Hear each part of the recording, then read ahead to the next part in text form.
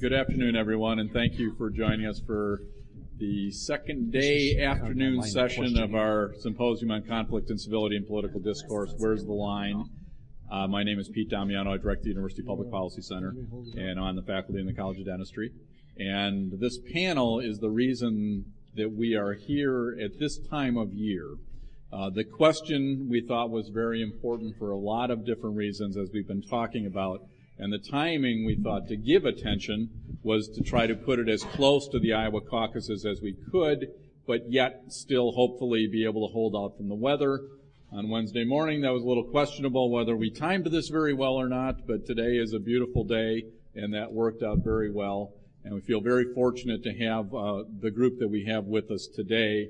I want to give a special thanks to Bill, how do you pronounce your last name? Keettel, who works with the Johnson County Republican Party. He jumped in on hours' notice, literally, when Matt Strawn, the chair of the Republican Party, came down with strep and was not able to make it. So I want to give Bill a special thanks, and then I will allow Dean to make the introductions beyond that. But I will introduce our guest moderator, who is also well regarded and well known in his own right. And some of you saw Michael Goucher this morning. And Dean, from having grown up in Milwaukee, Dean is sort of Iowa's Michael Goucher, if you will. He is a radio and TV journalist and does all other kinds of things, but on top of that has covered the Iowa caucuses for many, many years. So with that, I will turn it over to Dean. Thank you, Pete. And I'll just say that we're going to make this somewhat unconventional. If you can't tell, we're starting out unconventional. Sue Dvorsky has promised she has a tow line here to hold me so I don't fall off. And I've been assured that we have a person back here. Derek Willard has paramedic training, and so we're going to begin this afternoon with Carolyn Tolbert, who's with the University of Iowa Department of Political Science. She's also an author and has co-authored a new book that's just been published by the University of Chicago Press. It's called Why Iowa? And if you will, those of you who are back here, just excuse my back. I'll try to turn back once in a while and acknowledge that you're there, but I'm sitting out here so that I can make eye contact with our panelists, and I've told them that this isn't going to be, although we will start off with a short presentation here by Carolyn, but we're just going to have a coffee table type discussion here. And so that's the way. It won't be lecturing or presentations by any means, although we will start out with Carolyn just giving a brief overview of the caucus system. And then we're going to just have a roundtable discussion here. You've already been introduced to Carolyn Tolbert. I've talked about her already. Bill Keettel is chair, as you've heard, of the Johnson County Republican Party, and he's an Iowa City attorney.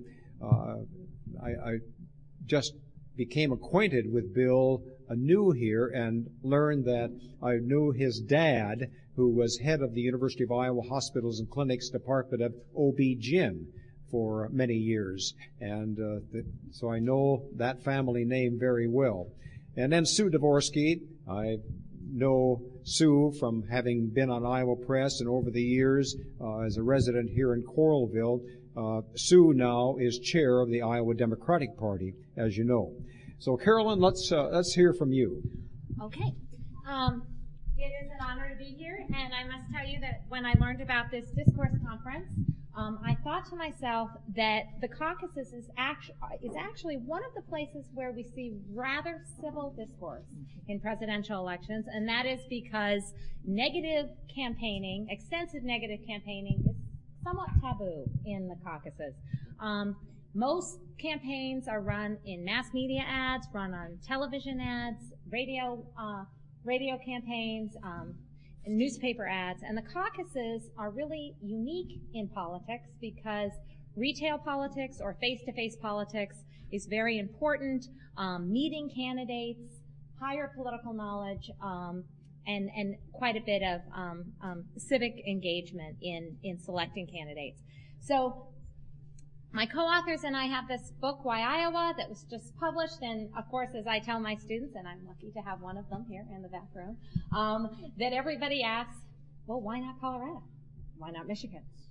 why not my state? And as presidents have become more important in American politics over time, this act of picking presidents becomes more important. And by the time we get to the general election, our choice is usually down to 2, with potentially a third-party candidate that will not win. So the most important decision, in some ways, in picking presidents is right here in the presidential nomination process. One of the things that has long been convention in studies of the presidential nomination process is that the winner of Iowa rarely becomes president. There are some exceptions. But the old saying, or the conventional wisdom, is New Hampshire picks presidents, Iowa picks corn. Or maybe it's the other way, Iowa picks corn and New Hampshire picks presidents. And if you look at the winners before 2000, the winner of the Iowa caucus in many cases did not go on to become the president. And what we argue in this book is that since 2000 there has been a punctuated change where winning Iowa has become more important in selecting, or not winning Iowa, doing better than media expectations is actually what it is, has become more important in selecting candidates for both parties, in large part because of the shift to new media and the viral effect of coverage of candidates coming out of Iowa. You know we don't have very many delegates to give away. You know we don't even give away those delegates until June because of our caucus system. It takes the entire year. The candidates are not coming here for our delegates. The candidates are coming here because we are the first water test of how salient their campaigns are. And we argue in this book that Iowa is becoming increasingly important. And in this way, I can tell you, what our data shows is that the change in media coverage candidates receive before and after the Iowa caucuses is a primary predictor of how well candidates do in New Hampshire and then go on in terms of winning primaries nationwide. And let me give you an example. Do you guys know why Iowa goes first? Do you know how that happened?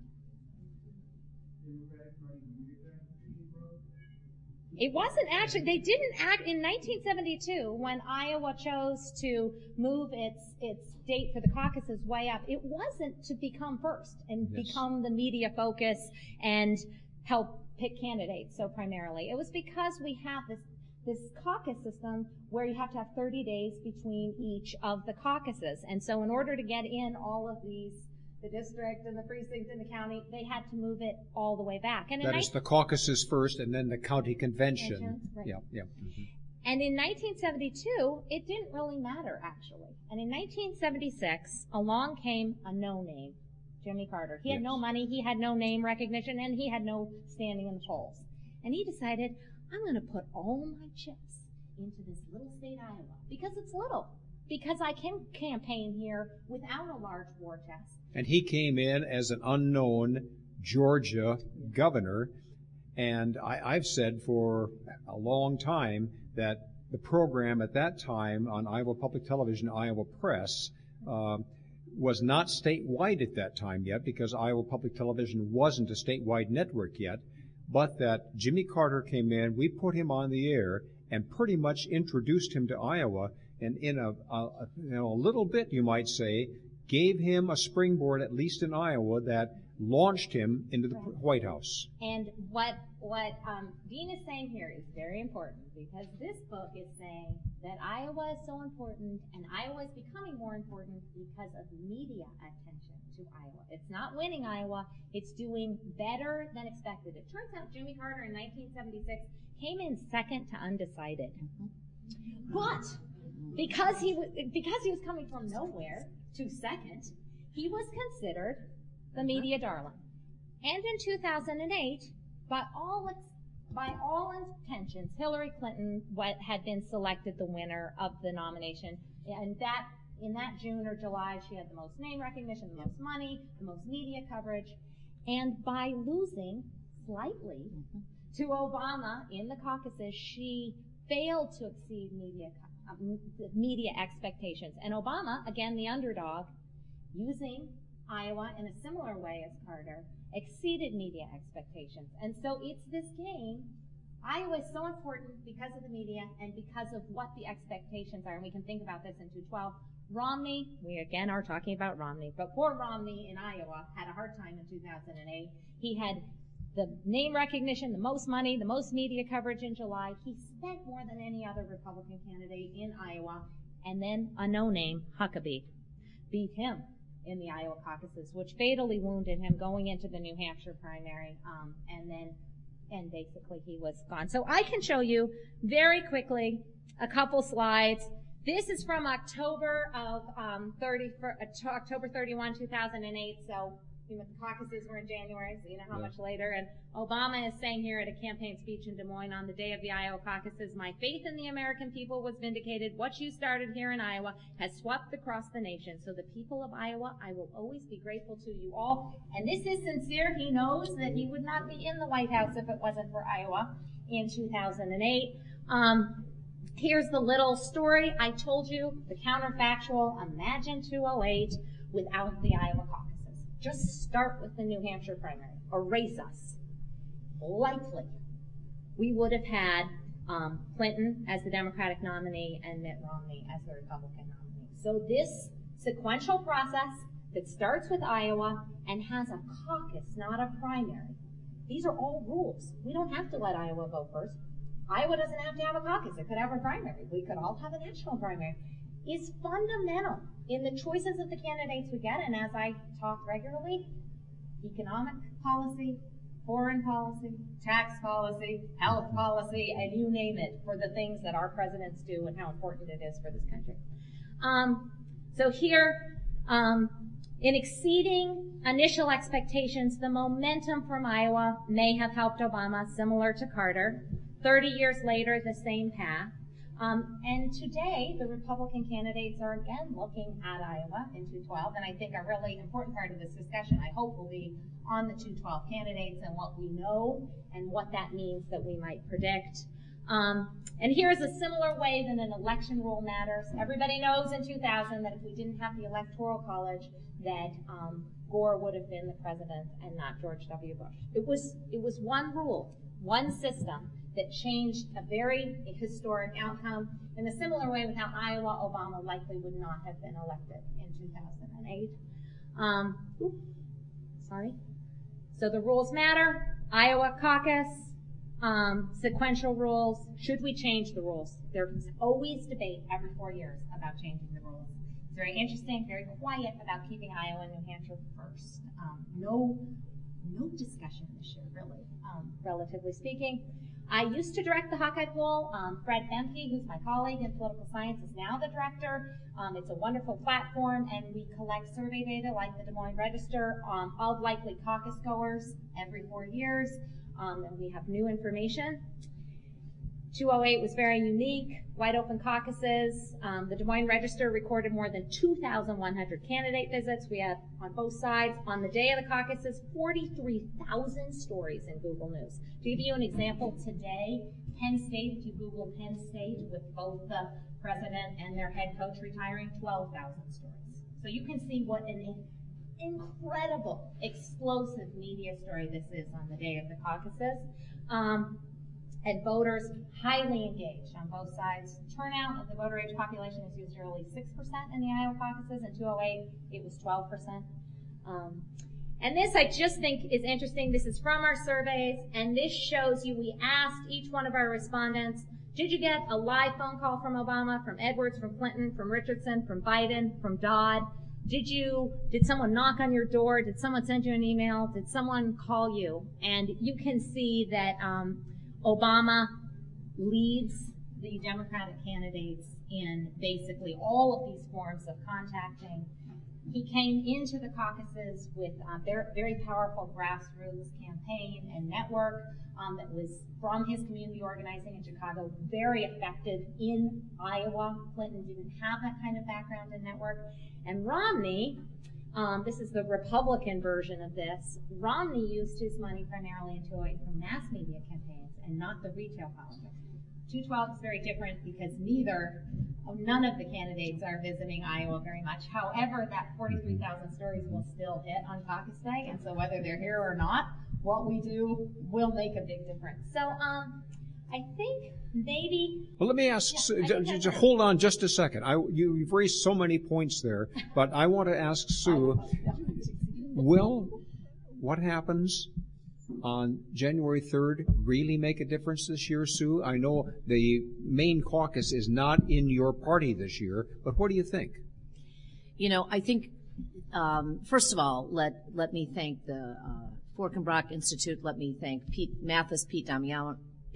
This is a really interesting discussion and a great time to have it. So thank you all for being here. Thank you to Bill. When Matt called last night and said, I'm too sick to come, in the spirit of civility, I accused him of just being a giant chicken who couldn't take it. But he apparently is really sick. But Bill Keettel is also not just a long time and quite beloved Iowa City family.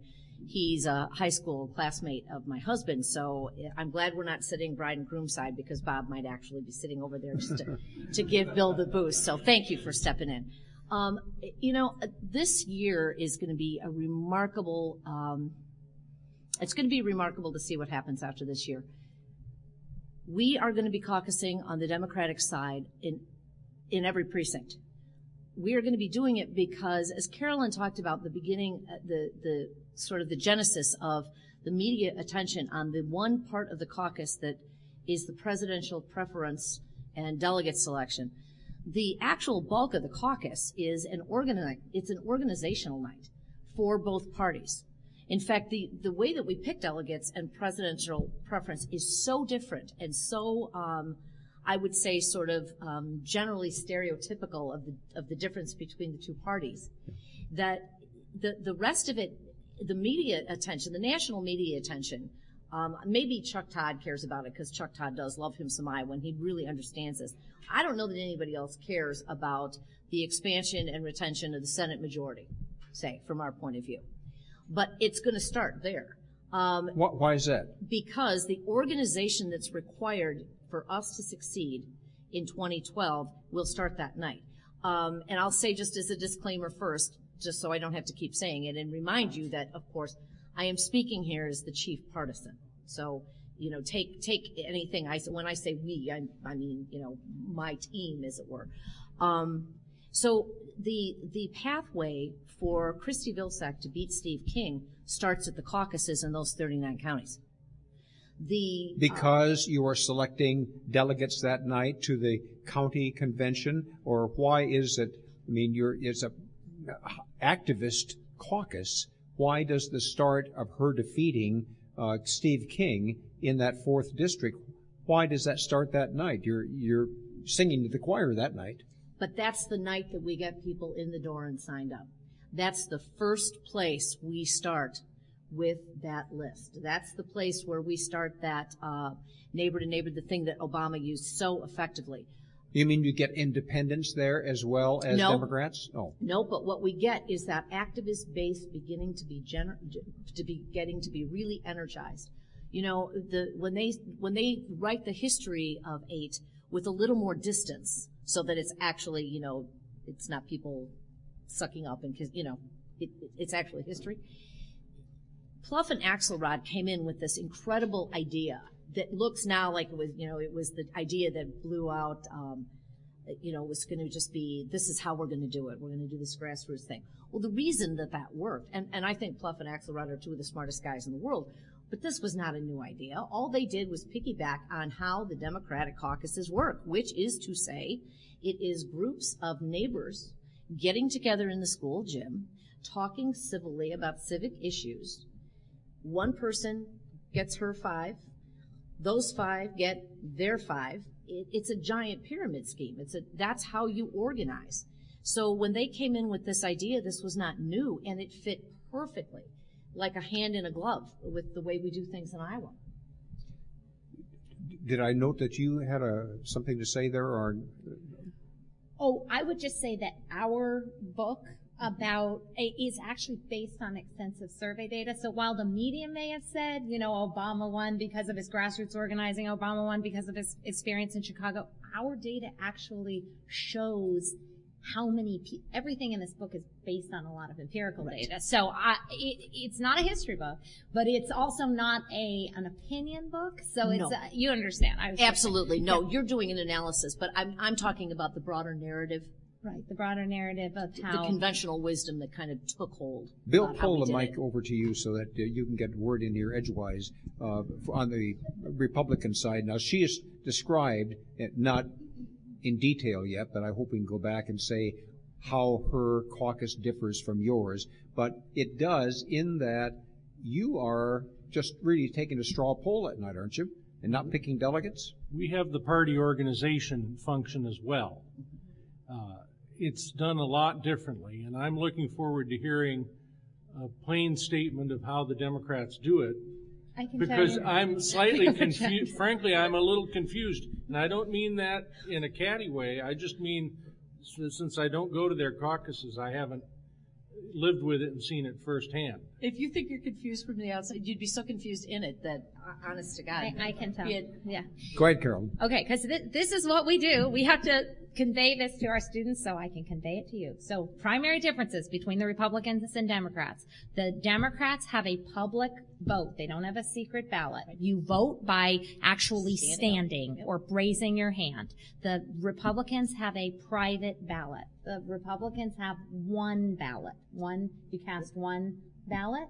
The Democrats, you use a form of proportional representation with a threshold. Believe it or not, it's what they do in a lot of European countries. They call it being viable. They call it being viable, but what it means is that everybody votes for their first candidate, and they go to the different parts of the room. But if a candidate, like Kucinich, does not have at least 15% of the people who are in that gym that night, then there is what's called a realignment process, but all it is a second vote, where all the Kucinich people get to go and move over to some candidate that is viable, which was Edwards, Clinton, and Obama on that night. So, and don't the Clinton people come and try to persuade the Kucinich people to come over to us? Right there, you're standing, and there's 2 rounds of voting, and there's a threshold, and there's a period of just kind of debating and discussing. So, and until this year, the Democrats used a proportional representation system to allocate the delegates nationwide, and the Republicans used winner take all. But this year, I hear the Republican Party is allocating the delegates proportionally nationwide. And Sue, you call that being civil when Kucinich's delegates or supporters are standing over here, and Obama's or Clinton's come over and try to raid them? That's civility? Actually, I think what it is, it almost always is incredibly civil. It is almost always incredibly, at the same time, heated and passionate. I don't think that there is a real difference, I think, and I think we need to be careful with it, because I think this conversation about political civility can get to be really used as either a weapon or it can get to be used as an excuse. It is almost always civil. That night, Coralville 1, the Mother Precinct. 240 people in the gym in Coralville's elementary school, which was at one point its junior high. Bob was the precinct chair. He was an Obama supporter. Hillary Clinton's supporters were not viable the first go-around in Coralville 1 on that night. Now, I couldn't believe that that was true, because the other thing that happens is you're very isolated. You know, now there's Twitter and everything, but really 4 years ago, people weren't Twittering. So you had cell phones, but you didn't really know what was going on. And I thought to myself, oh, good Lord, this can't be true. And if this happens here, Bob, we will be accused of having, this won't be good. So I'm out in the girls' bathroom, the boys' bathroom, up on both levels. I'm hollering, anybody out here? I asked personally 2 friends from Edwards to get out of their group and go to Hillary Clinton's group to make them viable so we could have the conversation. It can be extremely passionate, but it is almost always civil. And I think the reason is that the closer you are, if Matt were sitting here, what Matt and I would be able to talk about in a different level than Bill and I can talk about is the work that we do together as state party chairs. Now, I know that Matt Strawn has 3 kids under the age of 6. I know that his middle daughter broke her arm when he was last off at the RNC fighting for the calendar. I suggested to him that his his wife would be well within her rights to do some kind of physical harm to him when he got home with the baby's cast. I don't suggest violence. I was just saying I lived through many years by myself with young children for, a man who was out doing the public's work. So I said, I just think you should be careful there, and is all I said. He did his JD work here at Iowa. Now, I don't know if he were a Cyclone, if I could, muster up that kind of thing. But knowing all that about each other, he knows that we've got 2 kids, one at UNI, one here. Knowing all that about each other, Bill and Bob having a relationship, that makes it very difficult. Part of it's Iowa nice, part of it's maybe a generational thing, but that makes it very difficult for me to snipe at Matt on political issues because I know him. We sit in the makeup room thing at Iowa Press, and then we got to go back out into the press gaggle together. And I think that that's one of the things about the civility in the caucuses. It can be very passionate. It can be yelling. There are people, and I look around this room and see longtime Democratic caucus goers in Johnson County.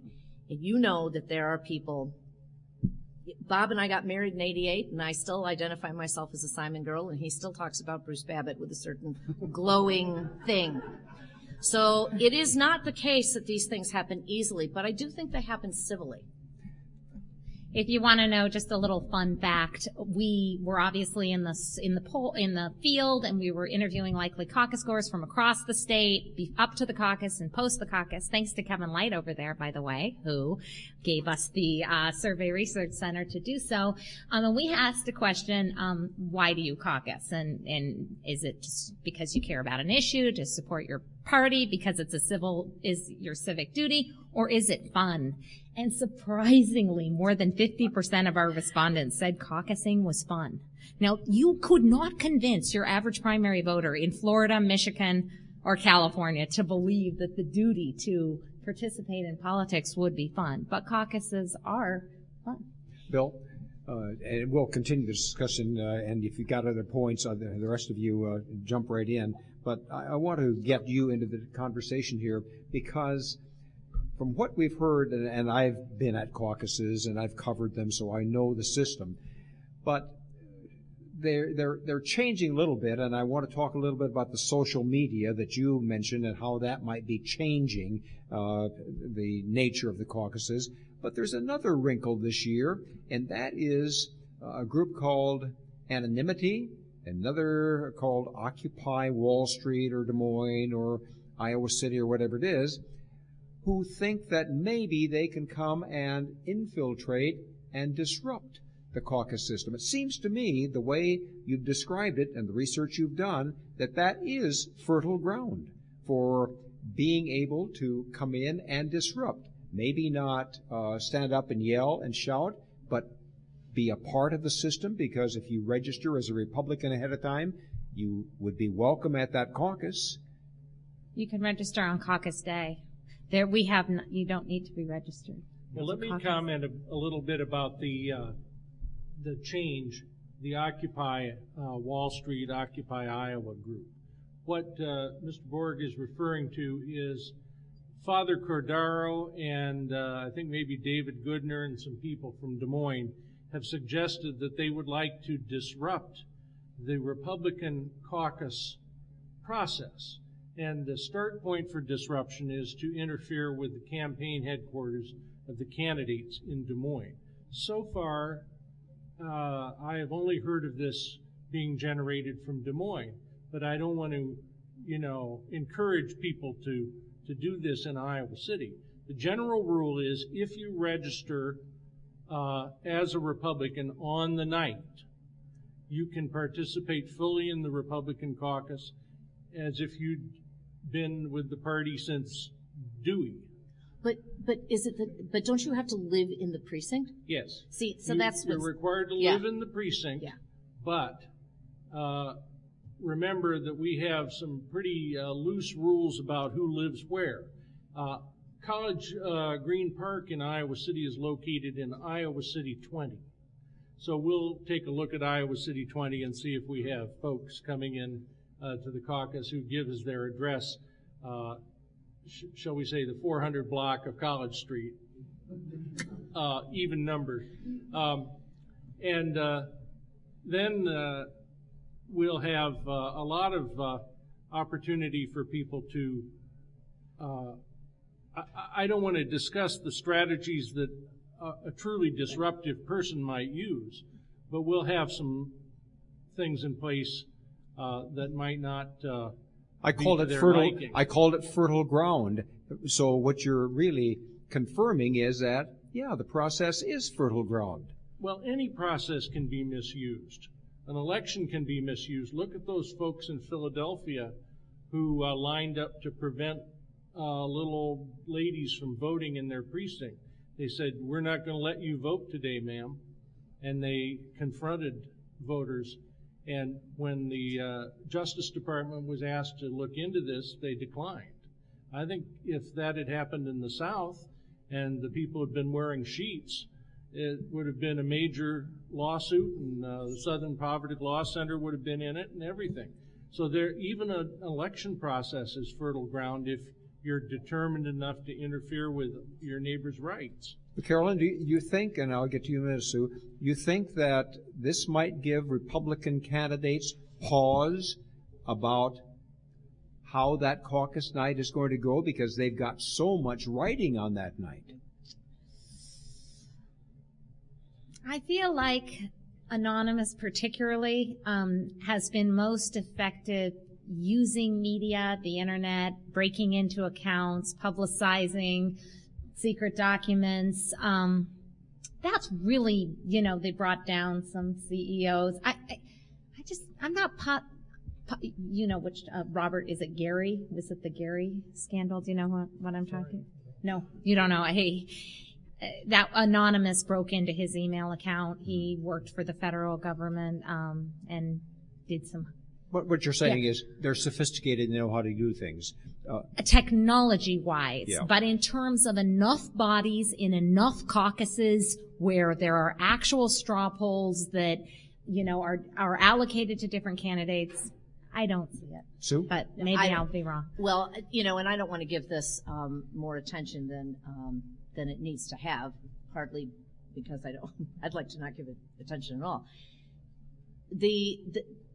The Republican Party of Iowa and the Iowa Democratic Party, there is no daylight between us when we work on calendar issues with the RNC and the DNC. And I will tell you that from the state party perspective, there is no daylight between us when we talk about the security of the caucus system that people in Iowa on both sides, on both parties have fought for a very long time. So this is one point and really maybe the only point in all of 2011 and 2012 on which I agree with the governor. But the governor, Matt, and their people up at the state party level that set up the caucuses, and we are all in agreement that that the caucus process is at its heart small d democracy with neighbors talking civilly with each other about civic issues. It will not be disrupted. There will be, and I think that the thing that the Republican side is, I'm sure, spending a great deal of attention on, but so would we, is how their numbers get reported, because that will matter on that night a lot, and I am absolutely confident that people much smarter than I am are going to guarantee the security and safety of those numbers. Let me comment on that. First of all, I want to agree and completely with what Sue said, because I watch Iowa Press, okay? I have had a chance to see Sue and Matt Strawn on Iowa Press talking about the calendar issue. When Florida tried to jump ahead in the process, and so to say that there was no question Iowa was going to be first, there was a period of time when a few other states, Florida, Nevada, and South Carolina, were jockeying for first or second position. And that has been resolved really by the joint action of the two-party chiefs at the state level in Iowa, who just planted a flag in the ground and said, we're going to go on January 3rd, and if New Hampshire wants to jump back before Christmas, they're certainly welcome to do that, but they won't do that. It gets a little complicated. It's like musical chairs, and nobody wants to be the last one with a seat. It's about that elementary school, really, at the top level. But hasn't the jealousy over Iowa and New Hampshire being lead off in the nation, yes, it has played havoc with the scheduling, but it seems also that there is an insidious, I don't want to say plot, but at least it seems to be successful this year in taking the spotlight off the Iowa campaign. Yes, you know, in 2008, we had both Democrats and Republicans in this state with no incumbent or not even a likely successor to the vice president, successor to the presidency. So we had wide open campaigning and intense campaigning. It seems to be a lot less this time, and it seems that the debates that are just nonstop. There was one last night, and there's another one, I think, this weekend on Sunday, I believe.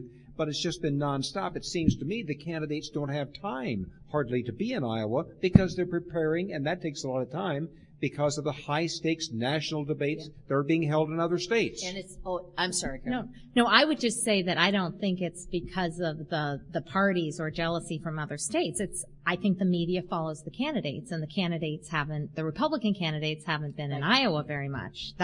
And part of that might be because Romney really spent a lot of time and a lot of money in this state. And 208 wasn't very fun. And he's the front runner right now, and the other candidates are following Romney. And so how much is that why they're here or not here? Well, and they're not in the Nevada and South Carolina were put in by both parties, I think, to address the very real issues of demographics in New Hampshire and Iowa that,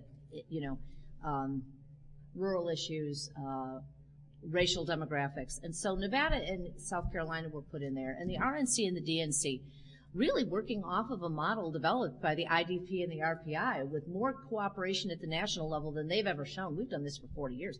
That calendar was set with more cooperation than ever.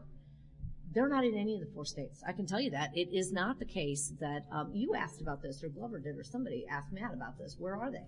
Yeah. And, bless his heart, he had a thing. Yeah. But I felt bad for him because they're not here. So whatever they say, you can look at a map. The register's got this great thing, where you pinpoint where they are. It's like blank. Right. But they're not in New Hampshire either. They're not in Nevada, and they're not in South Carolina. The candidates have apparently this time pretty much, bypassed the early state strategy with this series of debates that, Romney was here like 2 days ago. Yes. And Governor Romney was here a couple of days ago, and he was talking about, you can get to know me by what I'm saying. And I thought at the time, that's an odd construction because really the beauty of this system when it worked was that they got to know us, that we were, they weren't talking at us. There was some opportunity for listening as well. And that was why you made this pitch on early states where you didn't have to spend $1 gazillion on media, that you could get to people. You could talk to real people, real nurses, real teachers, real farmers, real, workers, families. And this having the debates like this succession of by now the same players saying the same things, and Newt does his shtick about, the moderators are the problem, and they all have their thing, has completely obviated the need for them to campaign anywhere. I can't agree. Naturally, Sue is seeing fewer of the presidential candidates this year because President Obama is expected to be renominated.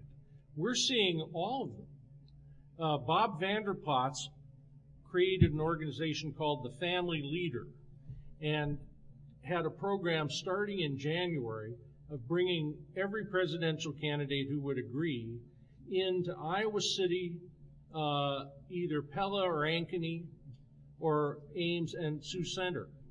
In other words, 3 stops across the state with all the media markets covered. And the ones here in Iowa City were at the Union, and he has had Newt, Santorum, Bachmann, Paul, Pawlenty when he was in. I don't think Huntsman and Romney, not Romney. No. But he's had most of them. And it's been very informative to meet them. And they've all come in with other things. Santorum has made a point of visiting all 99 Iowa counties, claiming he's done it Grassley. Well, we'll see if he does it every year like Grassley does. Well, he can't break, but Bill, he's done 99 counties. He's done the thing that we say you're supposed to do. Bless his heart, Rick Santorum can't break, what is it, 2, 3? He can't break, it's not working. And Bachmann, of all the candidates, had the most candidate visits in Iowa. And Ron Paul next, I think. Yeah.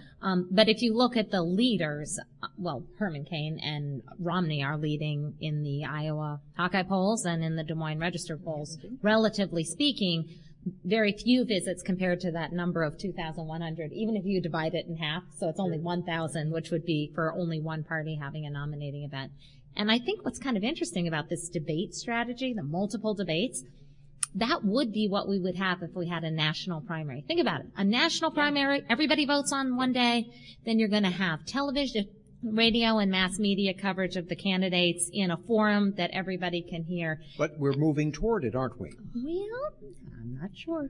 If last night, seriously, if last night doesn't push us away from a national primary driven by a weekly debate, I don't know what would. What has it done to civility in the campaign? Oh, it's punished incivility. Perry was quite incivil toward Romney in an earlier debate, and I think has paid a price for that. Part of that was he was egged on by the moderators to be confrontive toward Romney. The other thing, and enabled I also sound like a Newt supporter, which maybe I am, but for example, in the early going, while Pawlenty was still in the race, there was a great attempt by some of the moderators to have Pawlenty pick a fight with Romney about the so-called Obamacare from Massachusetts.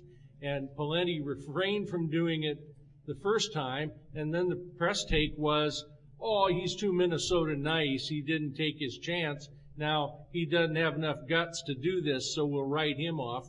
Then he came back in the next debate and made a tepid attempt, and they said, well, now he's ruining his franchise, and so we got to get rid of him, and now he's out of the race. Well, Carolyn, do you agree that we're moving away from retail politics into some incivility promoted by media?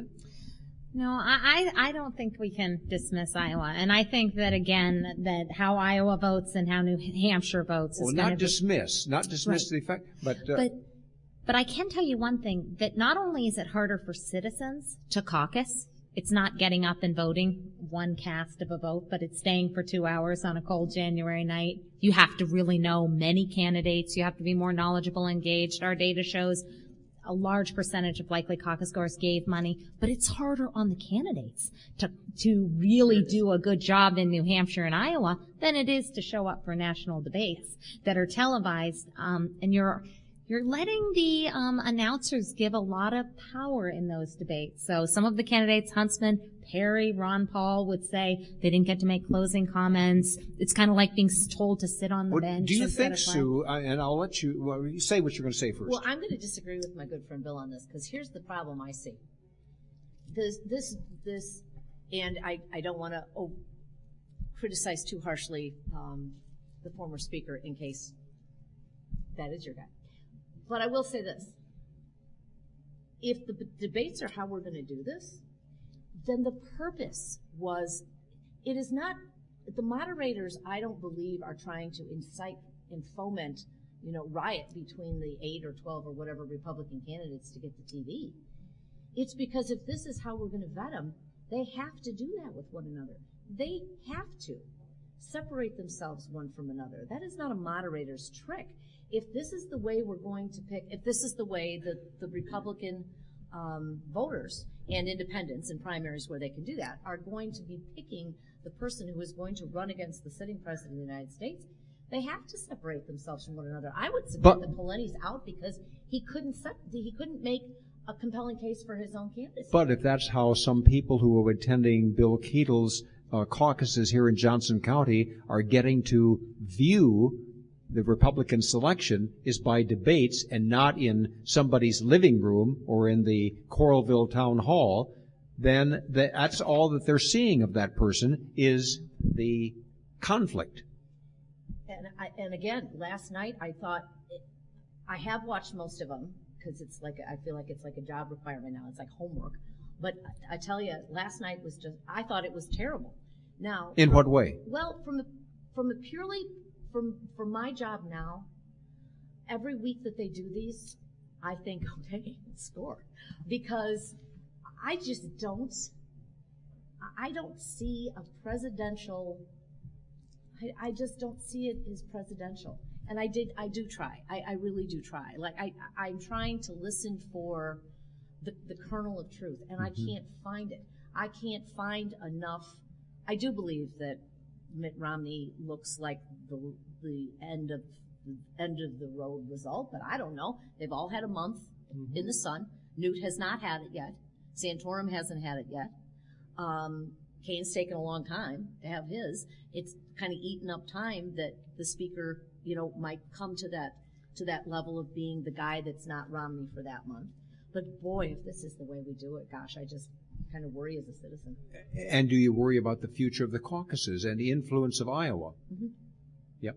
But I think that every chair does. I have to disagree with this respectfully because I've watched them all too. Maybe I've missed one. Yeah. And I've learned the weakness and the strength of almost every candidate. I think that these, speaking as a Republican who's going to be called upon to make a selection, and I would say that there's the old saying that there are 2.5 tickets out of Iowa. Yeah. But I say it a little differently. I say Iowa performs a great public service for the party and the nation by submitting to a whole lot of fools in order to identify the 2 or 3 people who have presidential timber. And I've formed a conclusion. I ran it as a process of elimination, and I'm not going to share it with this room, but some of them are too angry. Some of them are nuts. Some of them are too Johnny One Note. And I would say that Iowa is likely to do a very good job of sending 3 candidates forward who will be qualified to serve as president and effectively run against President Obama. So I think we're going to do our job this year. And because Iowa votes first, and because the media attention will be so great on caucus night, Iowans will still carry that, as you say, that burden for the country to sort out the candidates and to put forward. And as I argue, Romney can lose, but not by too much on caucus night, because the expectation is that he's still the media frontrunner. It's okay. He's going to go into New Hampshire primary fairly strong because that's his region as the Massachusetts governor. So what he can't do is lose by too much. I'm going to change the subject abruptly here. We may want to come back to current Politics. Horse race politics here, but with Maggie Tinsman sitting here in the front row, I listened to a presentation on women in politics just before noon. Diane Bystrom was here just a moment ago, and I think that she's on a panel that succeeds us. So this question comes out of the thinking that I heard this morning. Do you think, Sue, that the caucuses have had any effect on gender equality and encouraging or discouraging women in politics? I think of Liddy Dole. You may think of Hillary Clinton. Didn't do well in Iowa. In fact, Liddy Dole dropped out after the straw poll. I'm not I don't know that I'm qualified, as you say, with Senator Tinsman, with the kind of women that are sitting in this room. I don't even feel qualified to go with that. Because I was an early and strong Obama supporter, I believe that there were other reasons. I don't believe it was the caucus process. Now, I don't know about Mrs. There's Dole. those who say retail politics in Iowa, she didn't tailor her campaign to that kind of politic campaigning. And so I would say that was a failure to tailor the campaign to the needs of the individual state. Do you know what I'm saying? Yes, I do. I don't know that it's caucuses. I think Hillary Clinton was a spectacular retail politician. She is fabulous with people. She connects, and I think other decisions were made in the campaign that probably they weren't as nimble, maybe. Mm-hmm. But I never made a judgment on that because we weren't in it, and I know that was difficult. But I don't know about Mrs. Dole. I don't think the caucus is so much. Though. We have Bachmann now. We have Palin. We have Republican and Democratic examples for this question. Yeah, but are they going anywhere, or isn't the caucus system that does it? Let's hear you have to say. No, it's not the caucus system. Some people are not ready to run for president. There is in this country, if you study the political history of this country, there is a very strong, well, let me go back a little bit. In Rome, they had something called, talking ancient Rome, the Republic. They had something called the cursus honorum. You had to move through the chairs, every bit as rigorous as if you were a Rotarian or a Shriner. And you had to do various jobs in the right order. Well, we in the United States have the same rule. The only person to get to be president from the House of Representatives was James Garfield, who had been a Civil War general and was a dark horse, and at a convention. And there are very few nominees who have gotten to the nomination from the House of Representatives, William Jennings Bryan being the most recent in 1896. And they are usually ideological candidates, and that the fact that they're ideological candidates hampers them in their appeal to the general electorate. So, with the exception of Newt Gingrich, who has served as Speaker of the House, which is the equivalent of a national office, you have to get to be a viable candidate for president. You have to be a senator, a governor, a cabinet member, or a war hero. And there are almost no exceptions to that rule. So some of these people, I think that this is the Doris Kearns Goodwin election, because all these people have read Team of Rivals. Just like some of these other elections were based on Theodore White making of the president. All these people realize that if you stay in the race long enough, and you appeal to the front runner and you bring something to the table, you can use that to negotiate a cabinet position or maybe a Senate run or something else. And that's why a lot of these people are in this race. Carolyn, gender equality and the caucus system. The effect on women. And I was just thinking as you were speaking about how Herman Cain was, we're not sure right now what's going on, leading in all of the polls with no experience in terms of holding these offices. But I would say on women candidates, it's not my area. I'm sure this next panel, Tracy Osborne's my colleague, really is an expert in this area. But politics in general is a difficult game for women candidates, and this means representative government as well. And so I think it would take a very careful analysis of all venues in terms of women's candidates. Before we start, any other comments on the caucus system before we go to questions from the audience? I do have one more comment.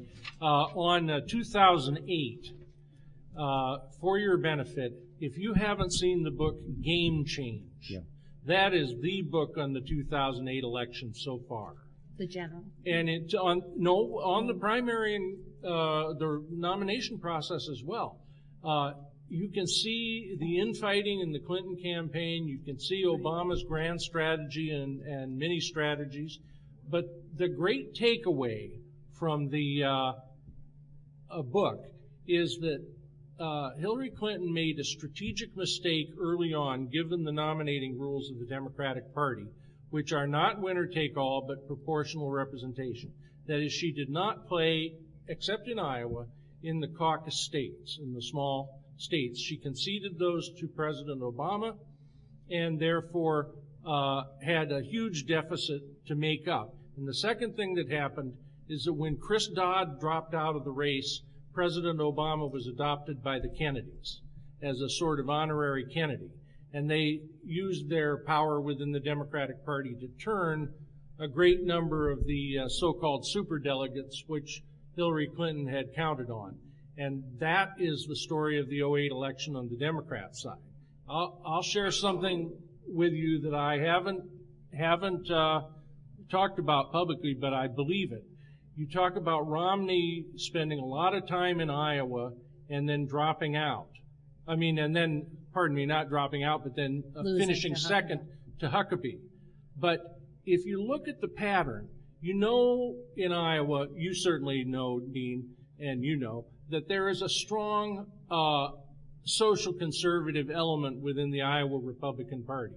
And while Sam Brownback of Kansas was in the race, that social element was divided between two candidates. When Brownback dropped out, it was Huckabee all the way with that faction of the Republican Party, and Romney lost in Iowa, thereby clearing the way for McCain to win New Hampshire by appealing to the old Federalist element within the Republican Party, which is particularly strong in northern New England and upstate New York. Now, if you understand that, you have to ask yourself, did Brownback intend that result when he dropped out? He did support McCain after he dropped out. And I think there is every possibility that Romney didn't so much lose the Iowa caucuses in 2008 as he was outmaneuvered by that combination, thereby permitting McCain to revive and go on and get the nomination. That's just my view. Interesting that you would bring up the strength of the conservatives within the Iowa Republican Party. I had a conversation just before we came and began here with Larry, who's down here in the second table, and I'd like to have him speak, if you will, Larry. He's from Madrid, which is just northwest of Des Moines, still in Polk County he lives, though, and he caucuses there. But I'd like to have him say how he is moving within the Republican Party now. Well, I'm not going to take your thunder. Go ahead, Larry. And how are you going to caucus? Stand up, if you will, so people can hear you. Take a mic if you want. Yeah, go ahead.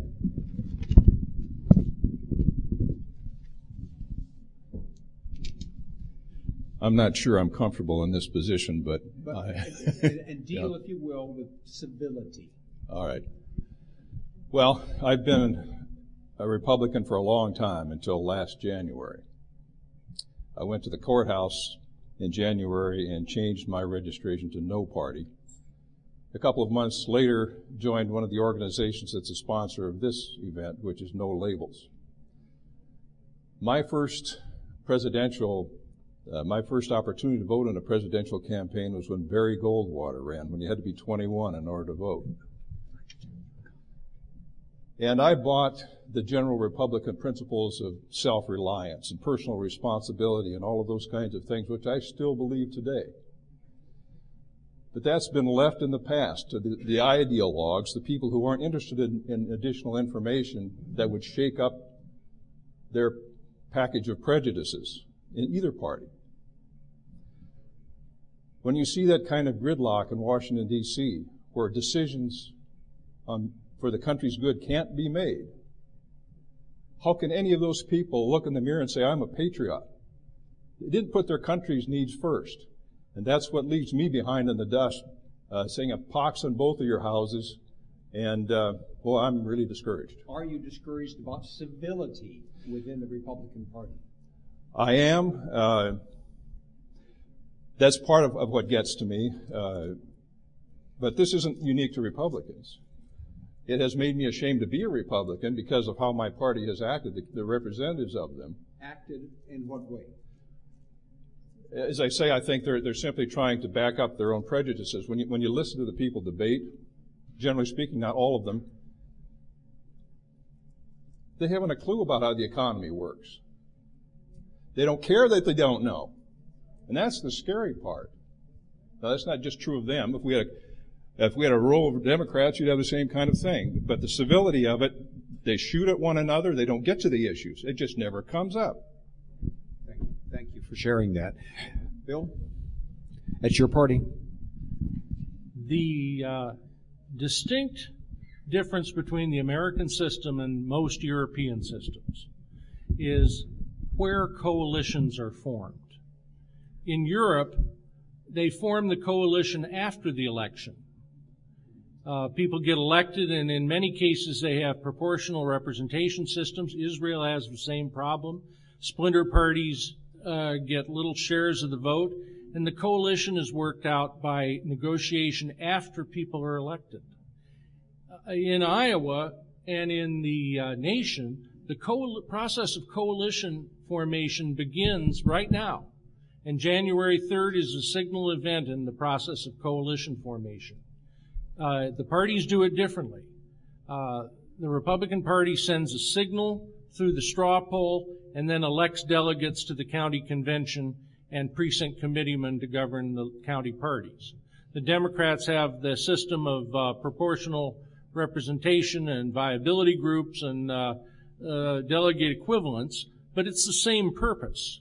It's to create a coalition of interests and ethnic groups and idea groups within the party to hopefully go on and govern in the state and nation.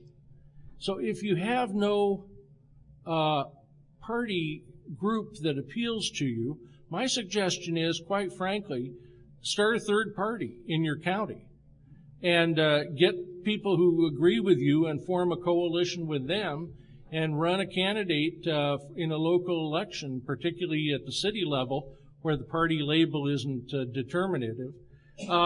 And I'll close at that point with one comment from one of my favorite Iowa political scientists, Donald Call, who the Register has brought back. He said many years ago that the difference between the Republican conventions and the Democrat conventions was that the Republicans thought they had a divided convention if everybody didn't say the Pledge of Allegiance. The Democrats thought they had a united convention if nobody started a third party. And Bill, but I'm sorry. No, you go ahead. I didn't see her. You have just a quick comment. But I am going to respectfully say this. I think that you came up here was very brave. I don't know how he made you do that, so thank you. But I'm going to suggest that you didn't speak to this. I just, I never try to pin Matt down on the national stuff because he's neutral, he can't be, and I don't want to put him in a spot. But it is the case with Maggie Tinsman sitting there, an absolute heroine of mine from the time I was very young. The Republican Party, I think we're afraid to say this as Democrats because then we don't want to look like we're all like pointing fingers. We got plenty of stuff on our side. Trust me, I know more about it now than I used to. But I will say that the Republican Party, as a national matter and as a state matter, you mentioned Bob Vander Plaats. I believe that Bob Vander Plaats has been one of the most dangerous Iowans to rise in the last 15 years in this state. I believe that it has been bad for the Republican Party. I believe that it's been bad for civic discourse and civil discourse. And I actually, as a citizen, taking off the whole hat thing that, party chairs come and go, and I'll come home when I'm done with this gig and, go back to finding an honest job. But the level of discourse that has happened on that side, I find to be heartbreaking. You guys, is it discourse? Is the problem discourse? I don't see the problem as discourse. Honestly, I don't. I think that's a Band-Aid. Your comments actually are the truth. I feel like both of our parties have not been able to respond to the basic policy needs of the country. Jobs, the economy, the debt, wars, so many of the problems, and I feel like that we are they're increasing nonpartisan and disaffiliated Americans, and that I feel like both parties are going to need to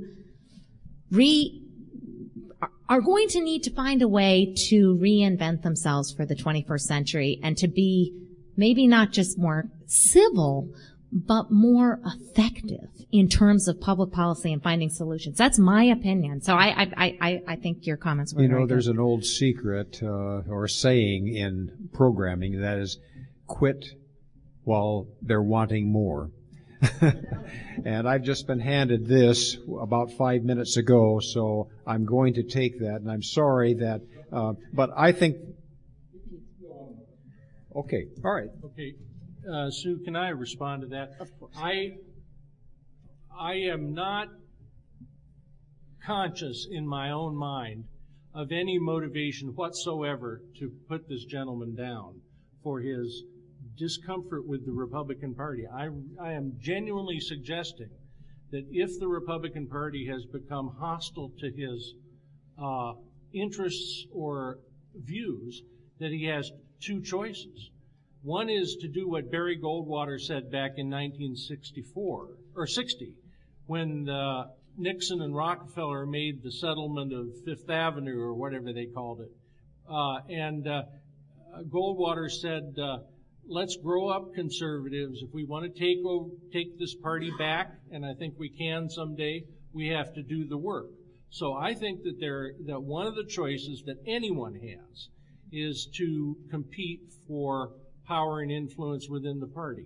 One of the things that I have seen now, Maggie Tinsman is an exception, tremendous exception. A lot of moderate Republicans have lain down and allowed people to drive them out of the party.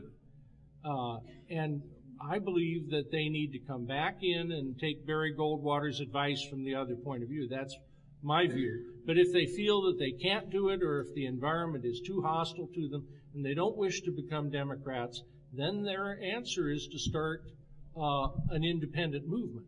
And I say that as a student of political science and not as a person, as a combatant in this case. I just wanted you to know that. Now, the other thing I would say about that is that none of this is new. The anti-slavery movement took over the Whig Party in the same way, by being single-minded and hostile to those who weren't. And they took some beatings, literal beatings for it from the Democrats. James Weaver and the Greenbackers in Iowa, the Anti-Saloon League and the Dries, and in the Democratic Party, the anti-war movement in the 60s and early 70s. So I'm just saying, This is nothing new, and what looks like an uncivil moment right now may just be an ongoing process of realignment, and in 10 years we'll look back on it and say, hey, so that's what that was about. But I think our panelists for the next session have just come into the room, and so I would just say, I think these panelists here have been terrific, and thank you very much.